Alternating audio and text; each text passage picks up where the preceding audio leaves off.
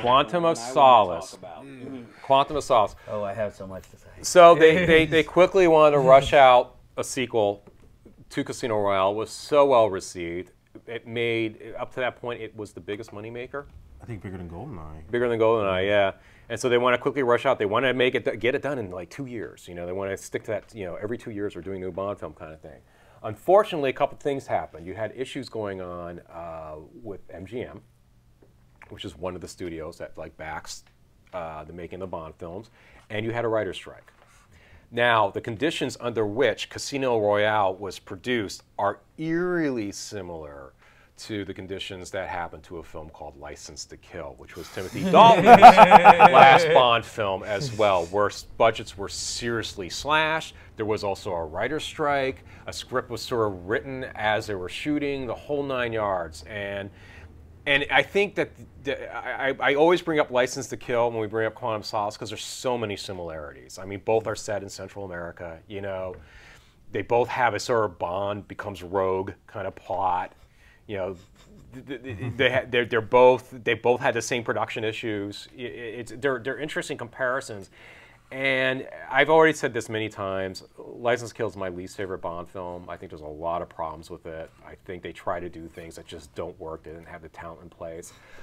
Quantum of Solace is also discussed as one of the worst Bond films in the canon.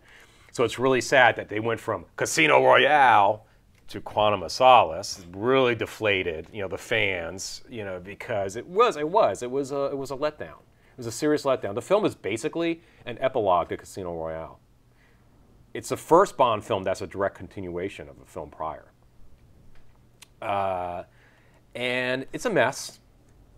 It's a mess. Do I think it's the worst Bond film in the series? I'm not sure. Although, having revisited it recently, I'm less willing to defend it than I was before. Okay.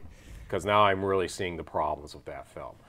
However, I think there's things about it that I do admire. There are things about it that I saw they were trying to do. I get Mark Forster, the first non-Commonwealth director to direct a Bond film. He was trying to make an art film. That's what he was basically trying to do. You see him trying to do all these artsy-fartsy Nicholas Rogue-style camera shots and dissolves and stuff like that, but it's so overdone. And there's scenes where the action scenes where it's just so hard to figure out what's going on. The editing's so choppy. The editing's incomprehensible at times, and there's no impact. No. Because like for me, like the best Bond action scenes are like little stories in themselves. There's like an arc. There's a beginning, middle, end to the stories, and there's like usually a coda that sometimes acts as a punchline, sometimes doesn't, but it acts as sort of like a nice period to the sentence. And in Quantum of Solace, it's just like, it's so incomprehensible to figure out what's going on, how it's visually mapped out, that when it reaches what should be a coda, you're like, okay, I don't understand what happened there. Okay. Well, this is the first James Bond movie I ever saw in the theater, first off. Interesting. I saw it actually twice. And the first time with my cousin who dragged me to go see it, and the second time my mother wanted to see it, so I went to see it.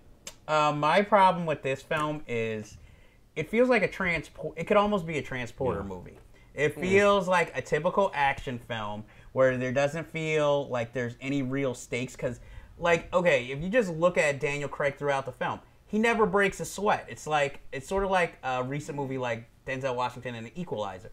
I couldn't get into the film because he barely breaks a sweat going up against all these villains and all these villains. What villain? There's only one villain. No, but I'm just saying. But basically, throughout all the action sequences with Daniel Craig, he never breaks a sweat. He never looks worried. He just walks into a hotel, knows exactly how to get this hotel room, this reservation, exactly how to get this information on this character, exactly who to follow, and it's just like there's no work being put in and there's no effort. So like how we were talking about how it made him a complex character in Casino Royale, here it feels like it's just the James Bond we've seen in the previous series. It just feels like there's nothing to it. He's going through the motions, but there's nothing really that personal. Then, now they finally start throwing the women at him. You have Gemma Jim Atherton. Yeah, and like really, Strawberry Fields. Yeah, she's barely in the film. She's in there for a few scenes, and then they bond, but then she gets killed, and it's just like, oh, okay. Yeah, the film has a lot like elements that are just seem badly timed, like the rhythm's off a lot. Although I will say, in defense of Daniel Craig, I start to see him as Bond more in Quantum Solace, where I'm like, okay, I can see him becoming the Connery style Bond, because he's starting to have those elements that's been lost. I mean, you had it a little bit in Lazenby. Lazenby used to get a bad rap, but he's actually not that bad in Casino Royale. But since then, Bond had been seriously, like, I don't want to say more effeminate, turned more effeminate, like kind of a little softer, and whatever. You lost that sort of ruggedness, that sort of swagger. And you see a lot of that in Daniel Craig and in Quantum of Solace. I agree with you. There's not that much complexity there, but I do see Craig trying really hard to bring that to the film. It's just that the script isn't there to support that, unfortunately. And I also felt that the villain wasn't that strong either. Yeah, and he's such a good actor. Exactly, but it was just he's such a good actor. They should have done something more with that. I liked the elements I liked about the film. I liked how it was a gray world. I liked how this is why I like it better than License to Kill. License to Kill, everybody's so one-dimensional. So one-dimensional. Whereas in Quantum of Solace, you have these elements. Like, I love the whole thing. Like Felix Leiter, CIA agent, and the other guy. In previous Bond films, that character be like a JJ, what's his name, the JJ Pepper sheriff type character, right? Just really obnoxious and blah blah blah. And, whereas in this one, it's more grounded. It's more. It comes across as a little more realistic and interesting. Well, I did like the opening sequence. That's really the only noteworthy thing. I thought the opening sequence was just so, like, the way it was edited. There's like one sequence I like, one set piece I really like in the film, and that's the opera sequence. Okay. And that's where, like, he's trying to be arty and all that stuff, and it works. But it's weird, like the whole thing, like he puts on someone else's tuxedo and it fits perfectly, and then he breaks the thing off, the handle off the door. Like, how strong is it? Right? That was weird to me. I liked the moment before they invade the hotel at the end, where he's with the woman and he gives her the little speech on, have you ever killed anyone before? And he just, in a very cold, methodical way, he just explains to her, this is what you need to do and expect. And I thought that's a nice written moment. It's actually one of my favorite written moments in a Bond film. Okay. But yeah, the hotel's a weird place to have a climax. And Matthew Almaric, I mean, his character is so underwritten. There's nothing interesting about it. There's nothing interesting about it. He comes across as a twerp more than anything. Yeah, really. I'm with Jeff. I mean, the villains aren't memorable. The women were a lot weaker, and it was just poorly edited, in my opinion. And I remember there was a whole controversy with Jim Atherton's character getting the Goldfinger homage. Instead of her being painted gold, she's like splattered with oil. And I know people were flipping out about that. I didn't mind that, actually. That aspect of it didn't bother me. Yeah, but it was just like at the time, because of the war in Iraq and fighting over the oil. So that's where sort of the political aspect of it started to come in, and people were like, ooh, I think that they could have better justified, they could have figured out a psychological way to justify why Craig was willing to go into bed with her, that maybe that's his drug or something like that, to deal with his pain, and allow people to be critical of that. Why not? You're going complex, so why not go all the way? But it's like there was no real. They didn't show any like consequences or implications of that, and she barely made an impression before she got offed. I blame the writer's strike on that.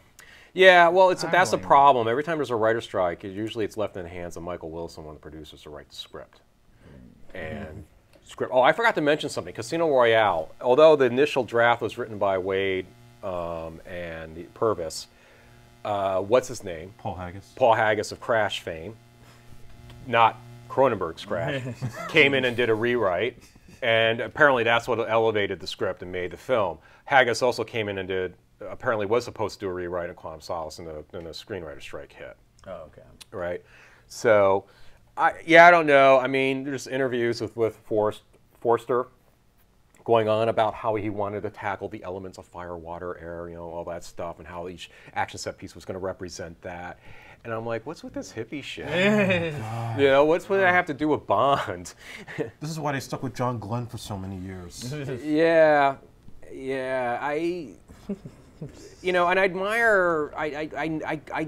admire what he wanted to do. You know, I admire the approach. They want to do something more than just a standard Bond look, but it just didn't work out. I will say this.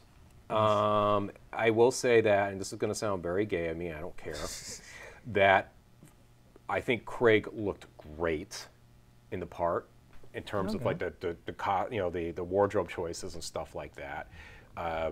More tailored look and all that stuff. That's that's where he started to introduce the Tom Ford look in Quantum of Solace, because the idea is now he's becoming more sophisticated.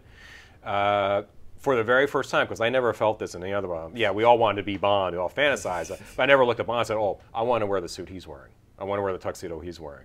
Well, now I'm watching Craig, I'm like, oh yeah, I want to buy that suit. Yeah. That suit looks awesome. It's also the first time we see Bond wear jeans.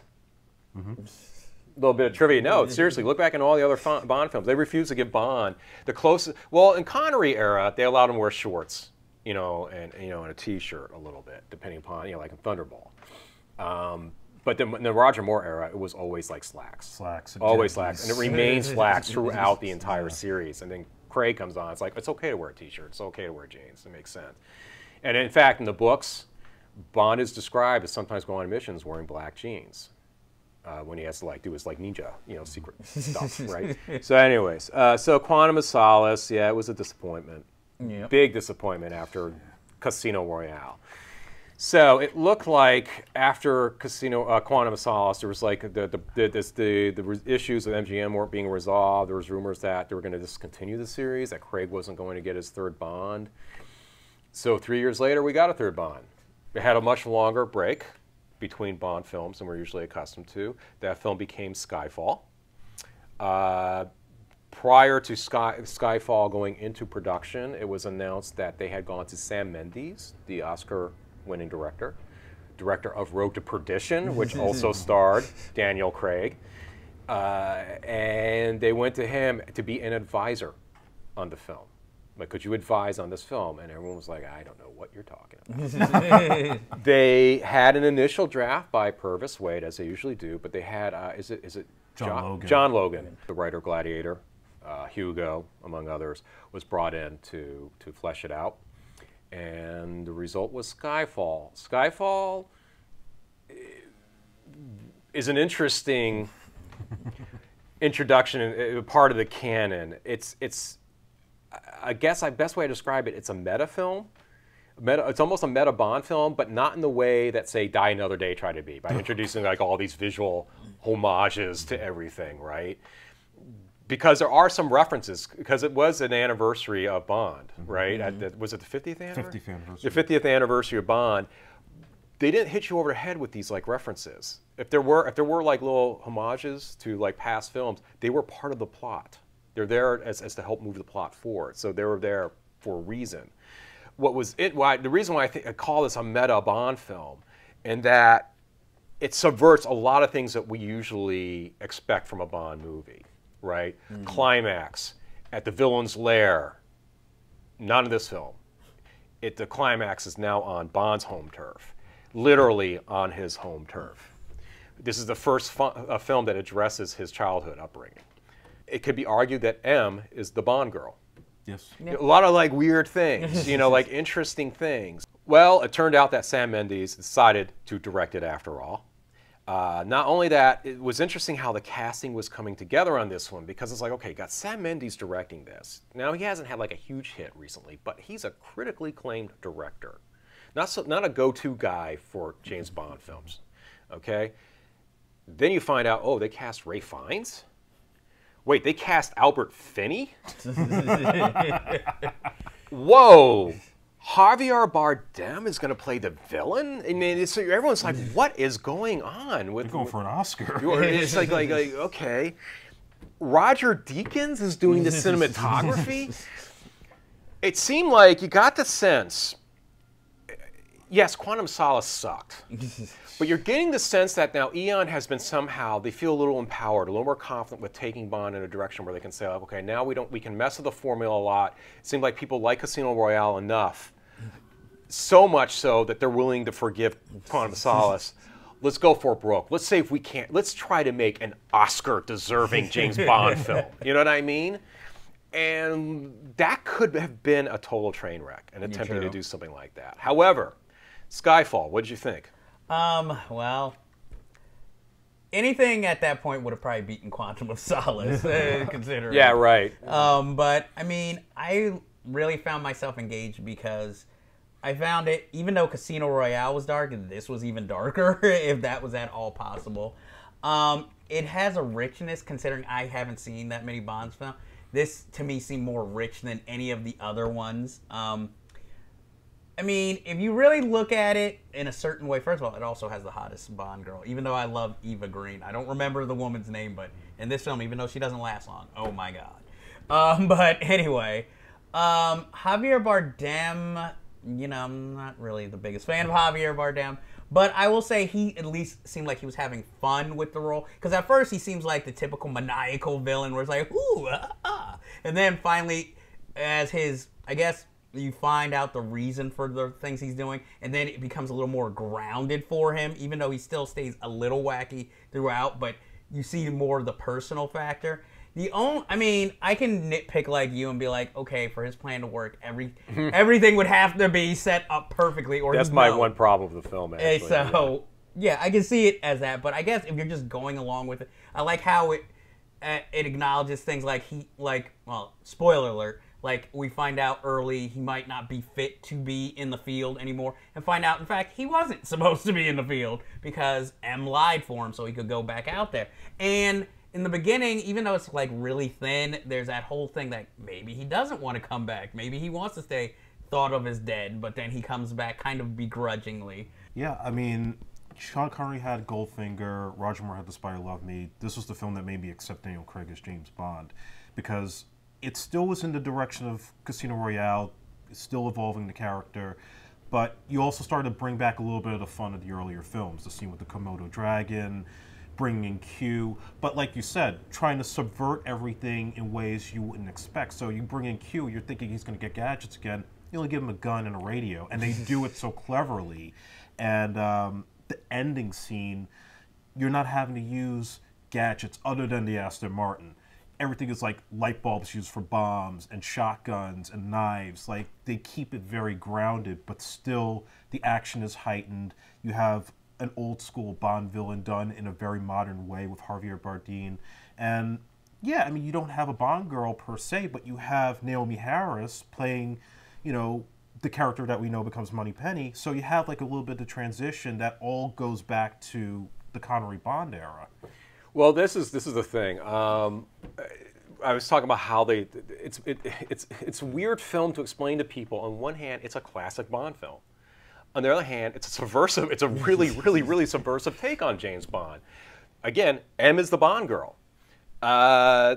She's also the mother figure, which is really interesting. And this is where it's a James Bond film that gets pretty warped at times, if you think about it. However, it's very Fleming. Fleming loved to like introduce these really perverse, twisted themes with some of his characters that never quite made it into the films. And here, this is where I was like, well, this feels like an Ian Fleming novel come to life on film, because that whole element, the rivalry, you know, the whole idea that Javier Bardem could have been, or Bond could have gone in the direction of Javier Bardem. Bond could have easily become that character. I like that element. I've been waiting to see a villain come that could be a doppelganger to Bond in the way that Bond could be that person. Not only that, but Bond doesn't necessarily dislike the villain.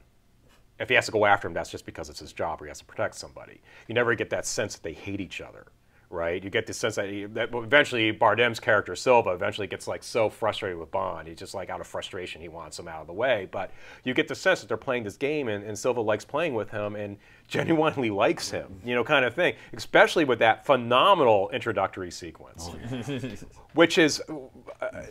This is, I think it's the best directed Bond in the entire canon. Mendes does an exceptional job, even with the action scenes. They're not just well thought out. The geography is fascinating of how these things play out. They're imaginative. They're incredibly well choreographed. Roger, I credit Roger Deakins and Mendes equally.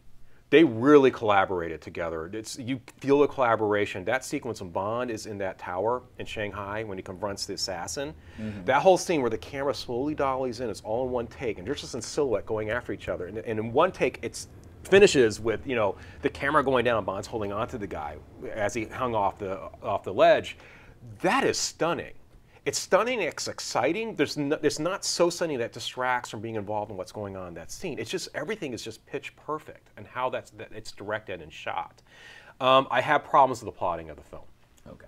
It doesn't, like when you think about it, it's like, how the hell did it really have to be that complicated where Silva had to get himself caught, all this stuff. Like, how did he anticipate that Bond would follow him to that one tunnel and then he like had an explosive setup to, if you think about it too hard, the film really falls apart for you. It's just going to Brosnan. And that is a big flaw for the film. That's why I personally think Casino Royale is the better movie. Okay. However, ironically, even though I think it's plotted in a really weird way, I think the scripting in terms of dialogue is some of the best in the series. Some of the most memorable dialogue, like rich, wonderful dialogue, and not the cheesy kind of James Bond one-liners we've expected from like the Moore series. That whole speech delivered by Silva, when he arrives off the elevator and slowly approaches Bond, is brilliant and it's captivating. And I love the direction that whole conversation goes. Especially the famous the moment that everyone talks about where clearly Silva is seducing him. and he makes that comment to Bond, like, I bet you your MI6 training didn't prepare you for this. And Bond says, what makes you think it hasn't? Kind of like comment, like the implication, ooh, well, Bond is bi? Oh, is that what you're saying? That kind of thing. And it's a brilliant way to subvert expectations as to how he would respond to that situation.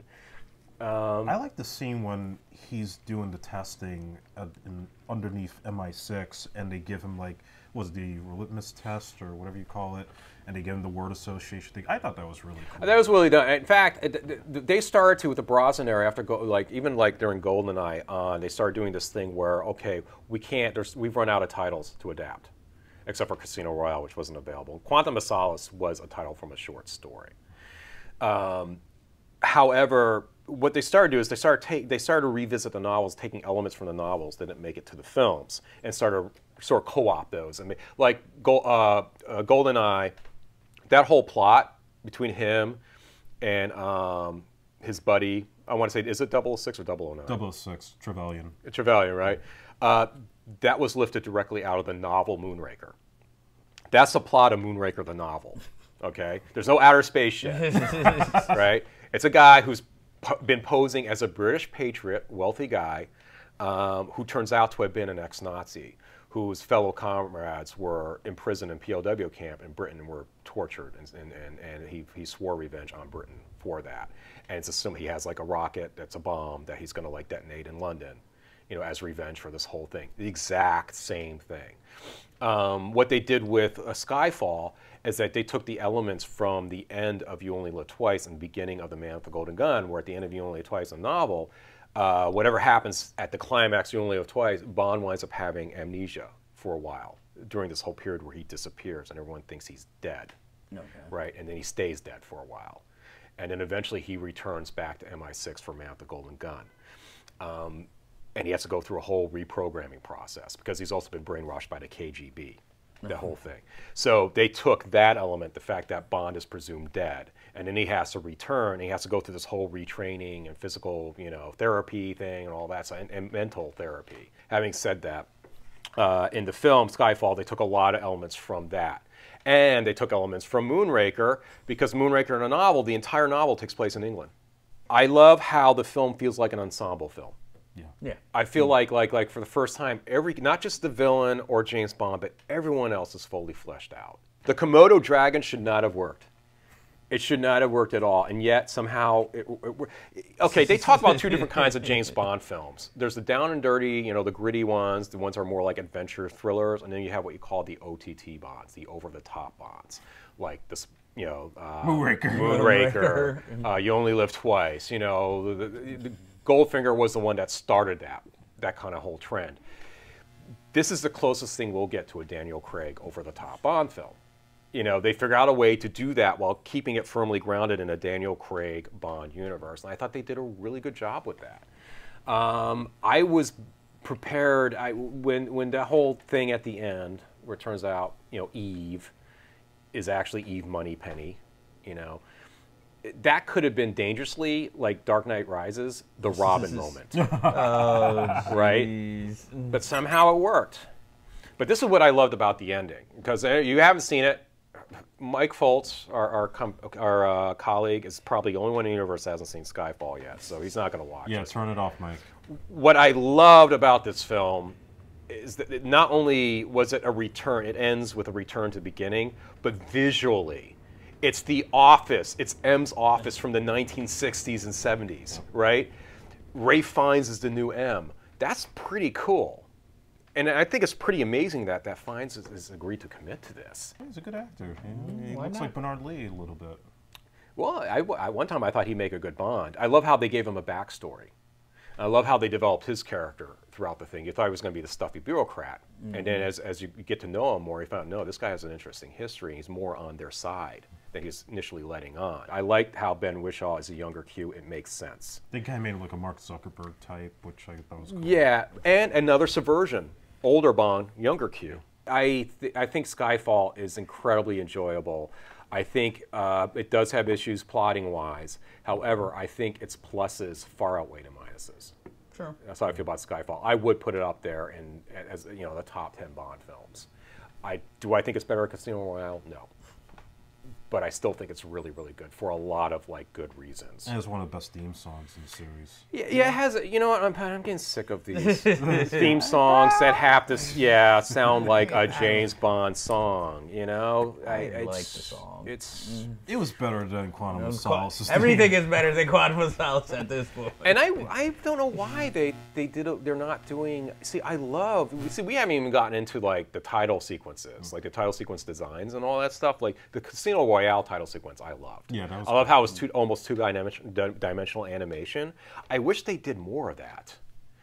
I'm disappointed they haven't gone back to that, because I liked it. It's kind of like, what was it, that sort of Saul Bass kind of like almost retro feel to it. And I think they changed visual effects companies between. No, they only did it once. They did that. The one who did it for Quantum Solace, that was Forster's choice, and then they went back to the guy who designed it, who had been designing it from the Brosnan era up to Casino Royale. Let's do some speculation on Spectre. See what I did there? See what I did? I know. Okay. Spectre, we know, well, look, Spectre. Do you guys know what Spectre stands for? What the acronym is for Spectre? I forget. Special Executor Terrorism, Revenge, and Extortion. Oh, jeez. I think that's what it stands for. Yeah, I know. Yeah, relax. It's like Quantum of Solace, anyone? All right. So I mean, and do we think that Christoph Waltz is going to turn out to be Blofeld? Yes. Yeah. But not the Blofeld that we know with the bald head and the cat. I don't think. Which was not the Blofeld of the novels either. I think what they're going to do is they're going to do what they've been doing, where things are like kind of. It's like I look at the Craig universe now. It's like an alternate universe to the prior Bonds before. It's sort of the same thing, but that's skewed. It's alternate reality take on what we've seen before, and I think that this Spectre is going to be sort of like an alternate reality take on the Spectres we've seen before. Because I don't know, I always like in my dream, like if I ever made a James Bond film and reintroduced Spectre, I always thought that Spectre would be a great sort of military contractor kind of company, you know, a la, something that we see like in Afghanistan right now. Okay. And that because like the character Blofeld in the books, he was a resistance fighter during World War II, but he was also a war profiteer. So he was this complex character. He was a decorated war veteran, but he was also a war profiteer. And it'd be interesting to update that character and say, like, the Bosnian War scenario or something like that, you know? Maybe Quantum is Spectre in its early stages. It's all Chris Nolan mind blown.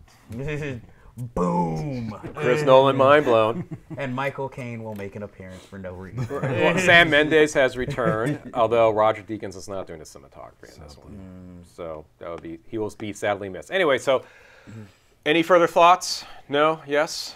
Craig's a good Bond. I say give Christopher Walken another chance as a villain in the future. All right. Check us out on Facebook. We also have a Facebook page. Please like us. We've started a podcast. Go to iTunes. Well, first off, go to This Is Infamous. Check out podcast there. Click on the link to iTunes and rate us. Comment on us, please. We really appreciate the support. You want to be supportive of us, please do that. That really helps a great deal. When we upload a new episode and we put out the links on the social networks, please share with your friends. Check us out on Twitter. And we each have individual Twitter accounts too. So, you know, follow us, what have you. But anyways, thus ends our discussion of the Daniel Craig era of Bond, and maybe we'll do like a capsule review of Spectre when that comes out. Who knows? And hopefully Mark Foltz will join us by then, provided he'd seen the movie. So anyways, this is this episode of CineFiles signing off. Goodbye.